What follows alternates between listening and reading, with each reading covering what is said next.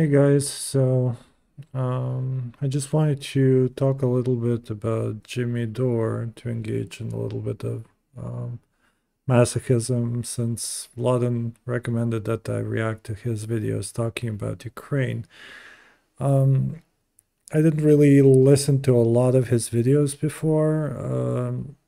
I'm familiar with him and his positions, and I guess I consider him a leftist person, although it does seem that he's criticizing the left a lot himself. So anyway, I've heard that a lot of his positions are really, really cringe. So I just wanted to quickly react maybe to one of the most recent videos.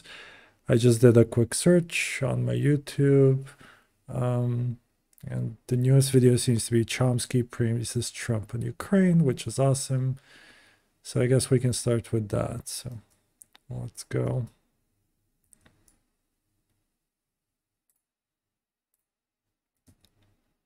I want to talk about Noam Chomsky said something that was amazing. So they were asking him about the Ukraine war. Now, I don't want to go into re-explaining how we got to the Ukraine war. Just so you know, with the reason why we're having.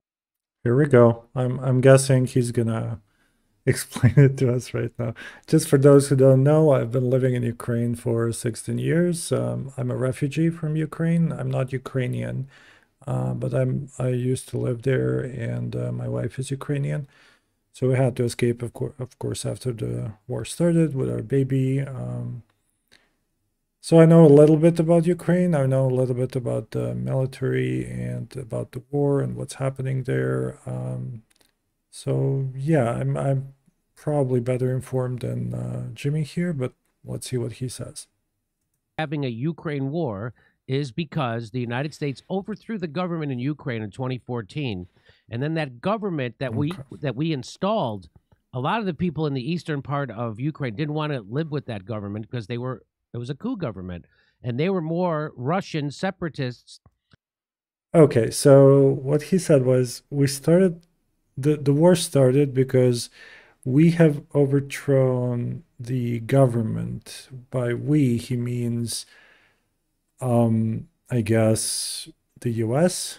The US has overthrown the Ukrainian government. By the Ukrainian government, of course, he means Viktor Yanukovych, who was very pro-Russian, but who was democratically elected. So I guess there's this conspiracy theory about the US overthrowing the government behind this as well. And he's claiming that that is the reason for the war, which clearly the reason for the war is that Russia attacked Ukraine. And there could have been some excuses for the war, but you can't actually make war unless you actually start the war. So it's not like this was an aggression on Russia or anything like that. Anyway, let's go forward. And so they had a peace agreement, and the government of Ukraine was supposed to leave those people alone in the eastern Ukraine. They didn't. Okay. So this is becoming more liberal as we go. What happened was there was a revolution. Some people could call it a coup. I guess there's an argument to make that it was a coup, but I don't think it really was. I think it was just a regular, revolution. People went to protest. Yanukovych's police started shooting those people. Around 100 people died as a result, and yeah, he ran away to Russia.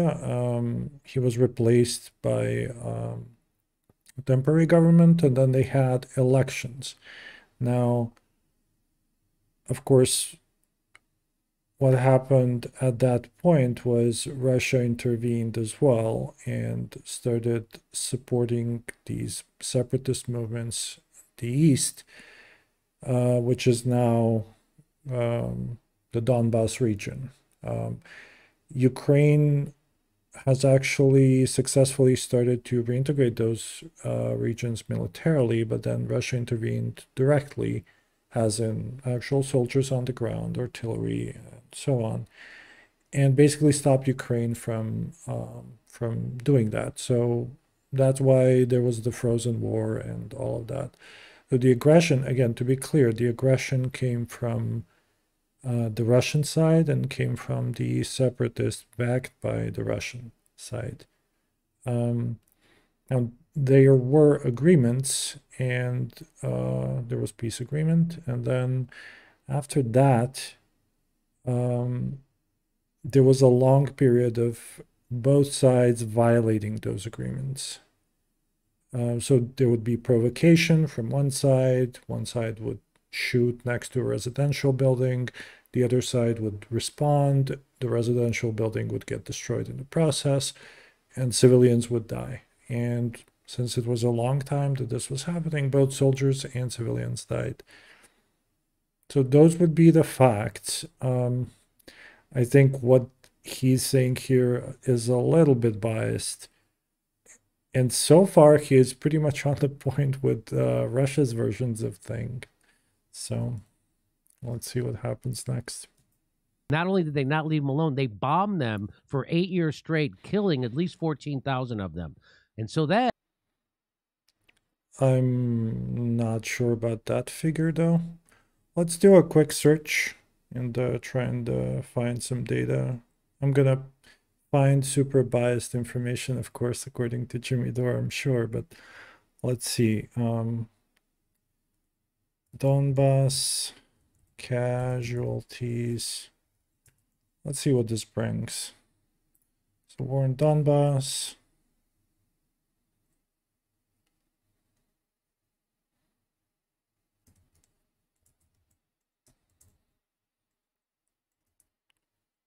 Casualties.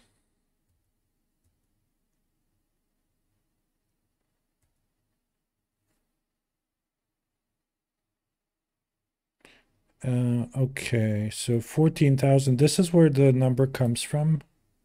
That is the total number of confirmed fatalities.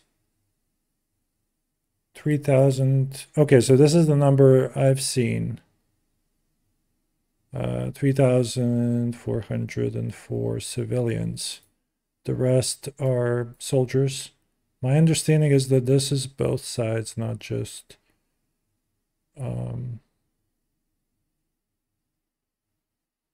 the separatists. Yeah, so it's split here.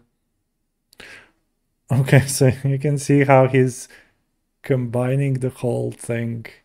He's combining both sides into the casualties for whatever reason, so that would be very blatant misinformation.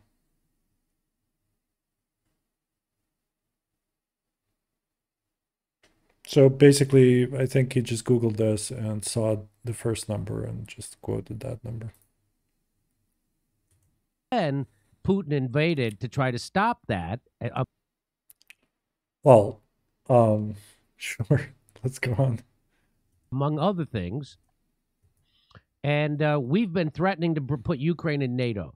Plus, there's a gas pipeline called Nord Stream 2. So there's lots of things. It's none of the stuff you hear on the news is why We've been threatening to put Ukraine in NATO. I don't think that's actually true. I think Ukraine wanted to join NATO because they were afraid of, well, exactly this thing happening.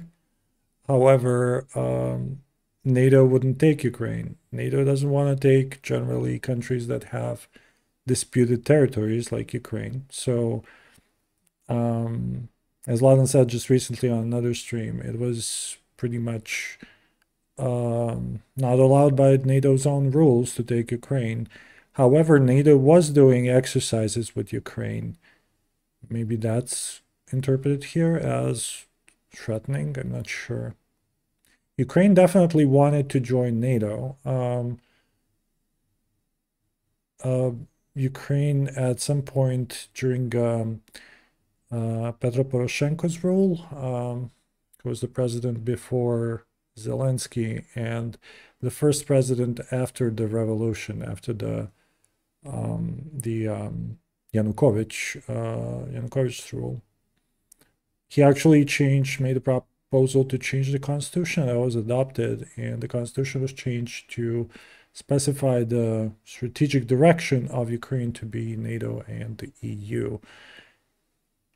Honestly, that was purely a political point and a pretty stupid one for Poroshenko. He's a little bit less sophisticated than most politicians, I guess. So he was trying to gain political points, I think, by doing this.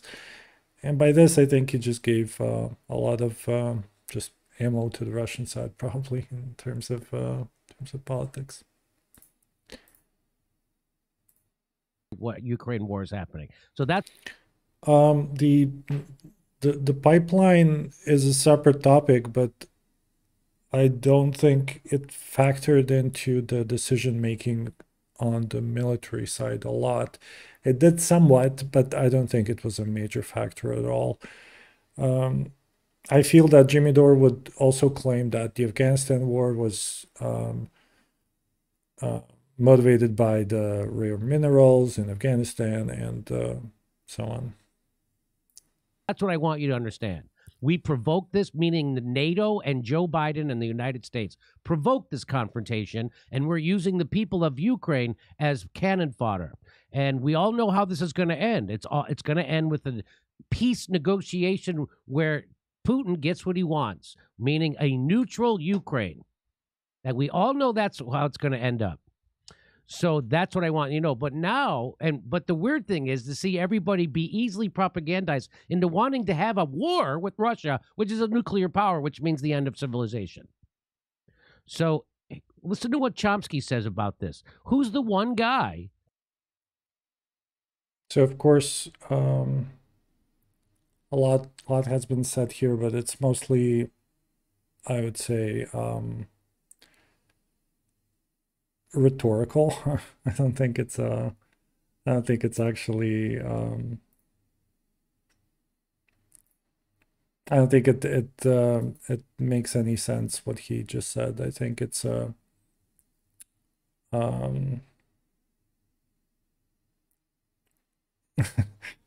it's what he's just gish gulping basically as if debating with somebody and trying to just talk over them. He's pumping a lot of things into what he's saying. The language is very loaded, and what he's claiming is mostly not true. Most of these things are not true at all. As you can see, the war with Russia, of course, clearly isn't necessarily nuclear, right? You can see that the war hasn't gone nuclear yet, and it's possible, but it's definitely not a given that the war will become nuclear. So just by going to war with Russia doesn't mean that that the war will become nuclear immediately. So just by going to war with Russia. Okay, let's go a little bit forward. Who's actually seeking a peace deal? Let's listen to Chomsky.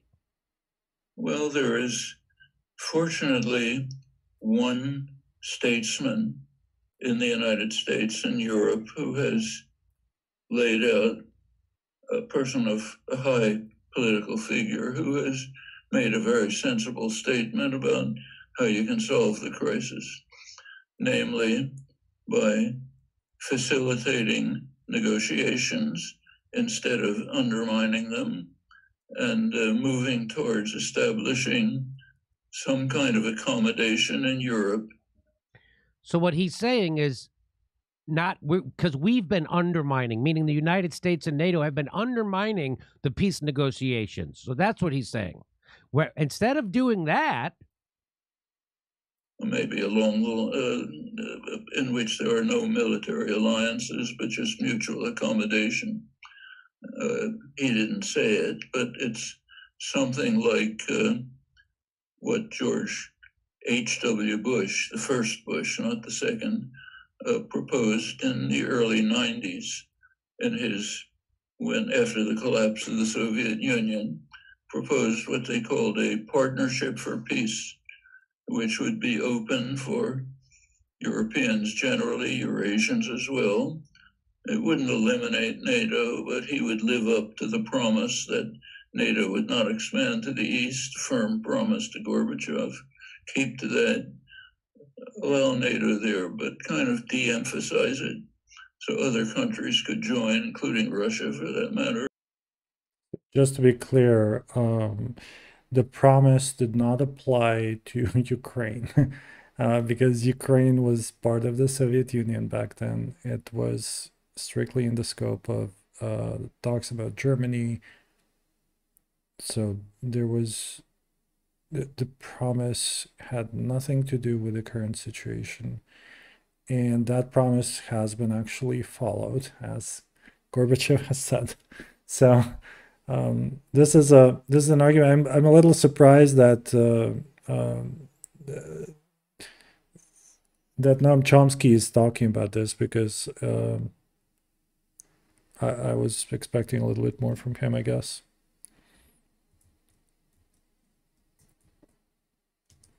Join the Partnership for Peace. Tajikistan joined, for example, not NATO, and move towards a world, a Europe, Eurasia with no military alliances. Actually, de Gaulle had similar vision. Emmanuel Macron, in his initiatives trying to contact Putin, suggested something similar.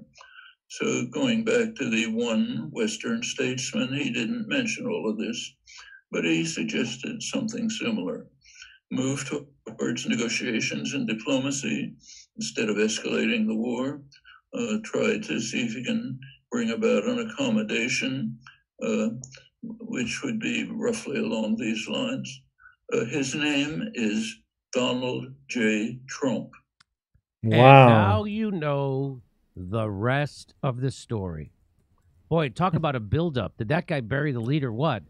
But the whole point of that was Chomsky, who, by the way, is the biggest Donald Trump maniac in the world. There's nobody has Trump derangement syndrome worse than Chomsky. So that's why if Chomsky is making the point that the only Western statesman who's offering a peace initiative is Donald Trump, I think we should listen to it. And why should we listen to it? or maybe we could make another conclusion and say that both Noam Chomsky and Trump are wrong about this, right? To it, because let's listen to what he said before about Donald Trump. Do you think that this is an easy decision in terms of voting for Biden over Trump or over the Green Party or anyone else, or do you think it's difficult? Well, first of all, I would take the traditional left opinion and say I think it's a completely not even controversial that we should vote against Trump. Now, it happens in the system that exists. Voting against Trump means taking 5 minutes and pushing a lever for the opposition. Okay? That's a very small part of politics. Politics is the daily activism constantly that's teaching people why Trump is one of the fact of the matter, the most dangerous figure in human history. I'm not sure why we're watching this part. I guess to show how anti-Trump Chomsky was, and then to legitimize his argument in some way by saying that he was against Trump, but now he's siding with Trump even though he hates Trump because this thing is just very, very important, or that somehow legitimizes him in terms of the argument. I don't understand. I feel that Trump and Chomsky and probably Jimmy here have very similar position in terms of foreign affairs, which would be isolationist, I guess, cutting the military budget, not going to any of the wars, keeping, minding our own business, things like that. So I don't see how this is surprising that Noam Chomsky is siding with Trump. Trump is a populist. Noam Chomsky is a populist. Jimmy is probably a populist as well. It just makes a lot of sense. The basic argument here is to negotiate, negotiate, negotiate, stop the war by any cost, blah, blah, blah. I guess maybe he'll elaborate a little bit more about that. Literally, there has been no one else, Hitler, anyone else, who was dedicated to destroying the prospects of human life on Earth in the short term. And that's exactly what he's doing. So the reason why, so there was Chomsky trying to get people to vote against Donald Trump and vote for Joe Biden.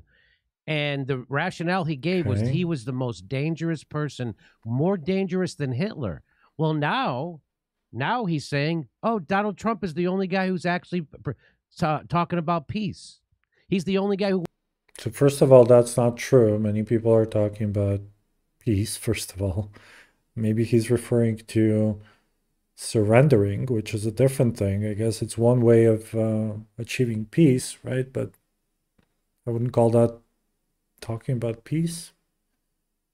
And in general, I think the left is talking about absolutely the same thing that Chomsky is talking about. Mainstream media, of course, is not, because, yeah, mainstream media doesn't really cover things that way, never has. Mainstream media is usually hawkish. So, sure, most Republicans, I guess, are supporting Ukraine and continuing the war, but I'm pretty sure that there's a lot of Trump aligned people who have just recently voted against the Lend-Lease Act. So again, I'm having trouble understanding why this is surprising.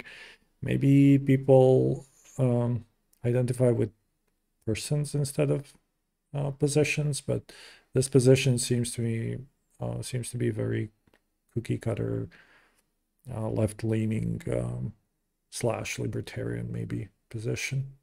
Wants diplomacy in Ukraine. He's the only guy who's trying to avoid World War III. It's Donald Trump, the guy who I used to say was the most dangerous human in the history of mankind, worse than Hitler. And now, well, reality isn't that way. So when we told you that Chomsky was out of his mind with Trump derangement syndrome, we weren't lying. There it is. He was. He's not. He's out of his mind. And now, even a guy who's that gone, that far gone, can still, he's not a liar. Chomsky's not a liar.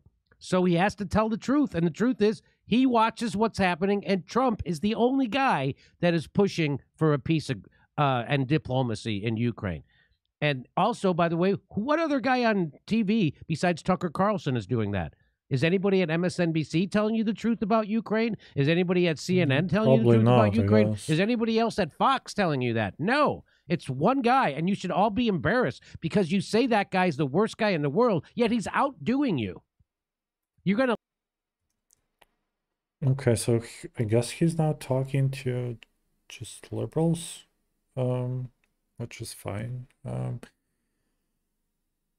Again, the mainstream media will not be taking this position. Let's maybe take a step back and talk about the position itself. The position is Ukraine should stop fighting. Ukraine should stop resisting.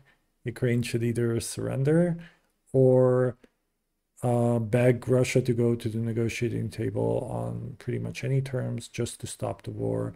Because if we continue fighting, then we may have World War III. And also, there is no way for Ukraine to win. So this is part of the same argument. There's no way for Ukraine to win. They should surrender. They should stop fighting. We should go to the negotiating table. We should talk. We should stop fighting. We should stop the escalation. We should stop helping them. In other words, let Russia win. So this is the argument. There is no actual factual support for this. First of all, Russia themselves don't want to negotiate. Ukraine does not want to negotiate themselves. So if we're talking from the perspective of the United States, then helping Ukraine, stopping to help Ukraine, will just increase the suffering because Ukraine will not surrender themselves. Now, if you're arguing for, hey, let's persuade Ukraine to do that, okay, but in that case, what we're basically doing is allowing a country to invade another country and then forcing that other country to surrender just because of the potential for Russia to escalate and just because they're keeping the whole world hostage. By that logic, Putin can go to whatever next country he wants, do the same thing, and then do it again and again and again. There's no stopping him because he will always say, sure, yeah, I'll go, I'll escalate, I'll use nuclear weapons. If there are no consequences to what he's doing, if we're rewarding him by giving him territory and allowing him to violate decades of norms, I feel that that would set a terrible precedent for anything else. If anything, we have already set a really bad precedent with letting him have Crimea and letting him escalate and keep the conflict frozen on Donbass since 2014. So if we're going to allow this, which is basically aggressing and then taking territory and then keeping that territory, I don't feel that that is a good thing to do with somebody like Putin. There are many, many arguments that I can talk about that will take more time to talk about. So I'm not going to go into them right now, but I feel this is one of the main ones that it's just a terrible, terrible idea to allow Putin to get away with invading another country, taking their territory, scaring the world away, and then possibly doing it again with another country or more of Ukraine. Let Tucker Carlson do a better job of reporting on Ukraine than Chris Hayes? Yes. The answer is yes. Tucker Carlson doing a much better job. Trump also proposing peace. It's kind of crazy, isn't it, Kurt? So again, proposing peace sounds simple, but it really isn't. If we look at what Russia was doing in Chechnya, the negotiations were used only to regroup, reinforce, basically just as a way to stall and to increase their own strength, and then just resume fighting.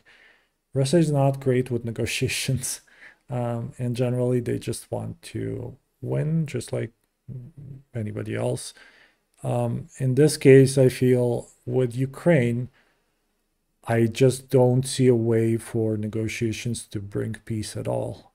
Contrary to popular opinion and intuitive reasoning, I don't feel that negotiations will be successful at all in this war. The only way that negotiations may be successful is if we force Russia to come to the negotiating table themselves and say, hey, let's negotiate, we're losing this war. Which, they say every war ends with negotiations, but remember how the World War II ended, how World War I ended. Wars do end with negotiations, but it's very important to understand what position the opposing parties are when the negotiations start. So Russia's whole thing is to be at the strongest possible position before those inevitable negotiations. Yeah, well, Noam Chomsky, like, I saw him years ago on I believe it was like Penn This guy has an awesome background. I may want to use that as well. and Teller's bullshit, and I think that him coming with manufacturing consent, I think he will sometimes employ that. Like, Yes, he's he talking about putting manufactured. people like, Mhm. yeah, like he spotted it, and then he's not above using it when it like Yeah. suits him. Like I saw him on a Penn Teller Bullshit episode against free speech. He said something. Well, communities. It was back Shout out to Penn Teller. Hey. when they're talking about how on the campuses there was back when it was really starting to brew. He was defending that nonsense. It's such a problem now. It's just funny, like watching him like die. Like I don't get what his I don't know. He talks out of both sides of his mouth. Put it that way. Yeah, definitely. And sometimes when it suits him, he manufactures consent and uses those techniques that he outlined. And sometimes when he also. But how? I mean, we may not agree with Chomsky's positions, but they seem pretty consistent to me. It's just a lefty. He seems to be pretty liberal. I'm pretty sure that he did actually he did criticize Russia. He's not supporting the invasion itself. It's just that he thinks that the war is not winnable. I don't see anything inconsistent in that with criticizing Trump. I don't see supporting Trump in one particular position as being inconsistent with overall voting for Trump. So I'm just a little bit confused here. tells the truth, which is what he's doing in this case. So thank God. So that what a shocker. I wonder what people are going to say. I'm going to guess that most people are going to ignore this, that Chomsky said this. And just like they're ignoring the fact that we should have a peaceful settlement and use diplomacy. So, as far as I've seen on Twitter, when Chomsky did talk about this, people didn't ignore it. He got a lot of flack for his opinion, which maybe he deserves, but I don't think it's being ignored in any way. I think it was pretty public. In Ukraine, instead of sanctions and military, $33 billion in military. Okay, so Jimmy is against sanctions and military. So he's basically just for letting Russia win as quickly as possible, forcing Ukraine to surrender. Okay. Aid. We should be trying to not do that. We should not drag this war out. This is only going to slaughter more people in Ukraine. The more military aid we give them, the worse it is for them. Go ahead.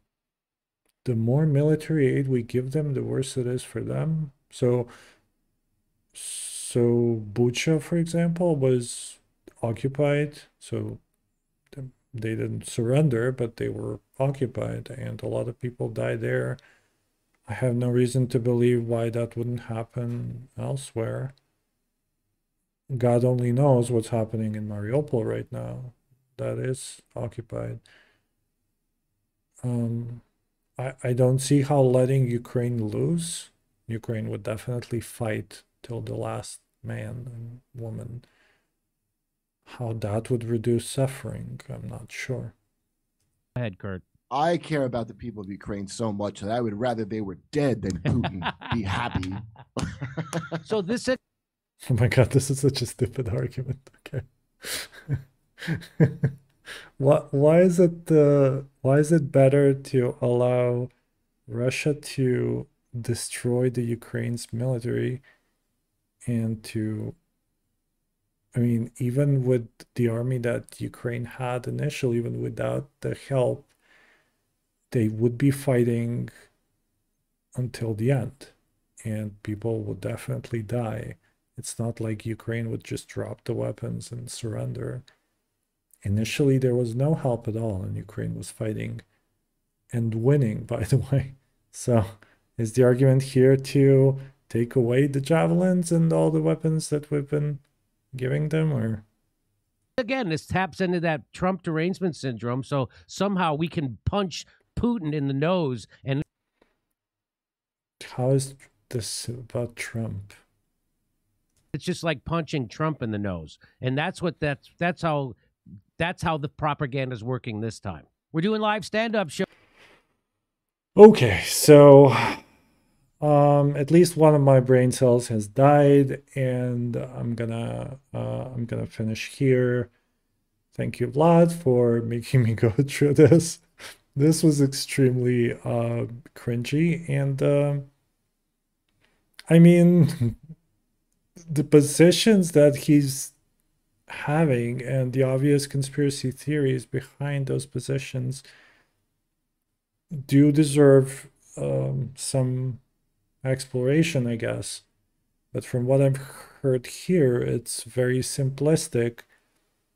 It's very intuitive reasoning without the actual facts supporting things. And it does seem it's pretty much following the Russian talking points. I don't think the reason is that Russia is paying Jimmy Dore. I think that it's just one it's evidence of Russia's propaganda working, I guess, and those talking points, I guess, finding fertile ground. So, wow, okay. Yeah, I don't know if I'm gonna watch any more of his videos. I may, but it's been interesting. I'm not gonna say don't watch Jimmy Dore. I think it's useful to watch people like this, and I would definitely not ban them or remove them from YouTube or whatever people seem to be suggesting. Maybe Vladan's one of those people, but yeah, I mean, let him express his opinion.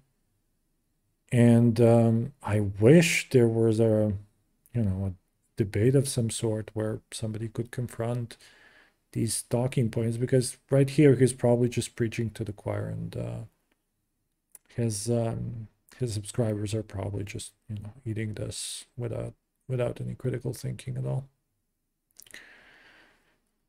Yeah, so anyway, have fun, and talk to you later.